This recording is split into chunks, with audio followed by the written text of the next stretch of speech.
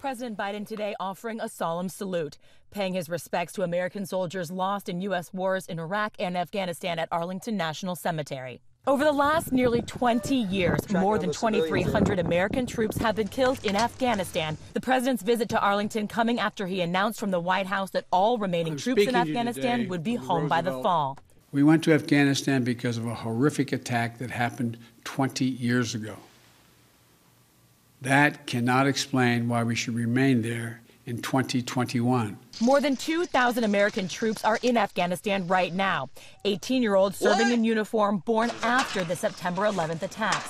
In the decades since the fighting began, more than 40,000 Afghan civilians have been killed. The cost of the conflict, $825 billion. The Biden administration arguing threats from the U.S. homeland have changed. The president saying the U.S. will keep providing humanitarian assistance and support peace talks between the government of Afghanistan and the Taliban, facilitated by the United Nations.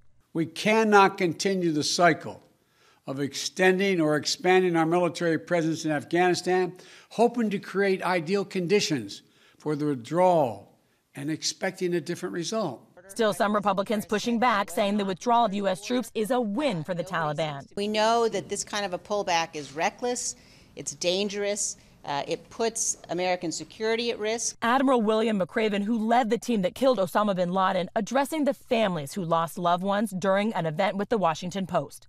Regardless of how the war ends, their sacrifice has not been diminished one bit. President Biden said he spoke with former President Bush about the decision. We know he also spoke with the president of Afghanistan, who said in a statement today that he respects the decision and will work with the U.S. to try to ensure a smooth transition. Mary Alice Parks, ABC News, Washington.